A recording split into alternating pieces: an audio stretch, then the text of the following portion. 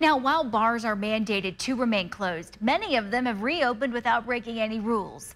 They are working with the TABC to amend their license, allowing them to open as a restaurant. Dana Morris joins us now with more on what resources are available for business owners considering this alternative.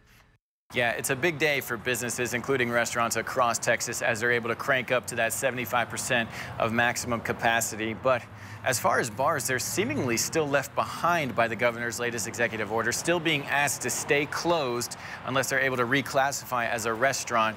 But there are resources available both from the TABC and locally here from the Chamber of Commerce.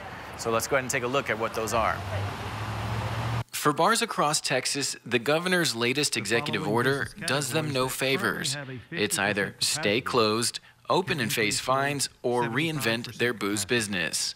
So for those wanting to play by the rules, the Texas TABC is requiring owners to reclassify their business as a restaurant. That means food on a menu, reduced alcohol sales, and filing the proper paperwork. Though the Texas TABC is trying to make that tedious filing easier.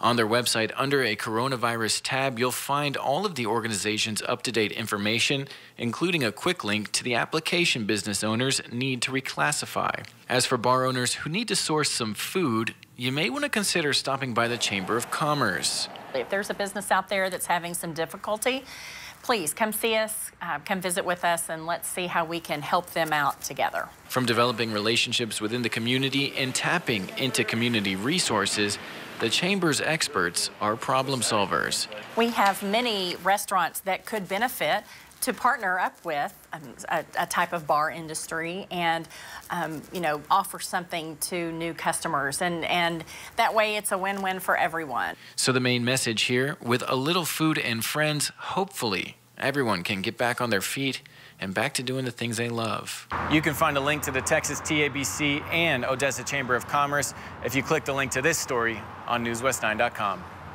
Reporting in Odessa, Dana Morris, News West 9.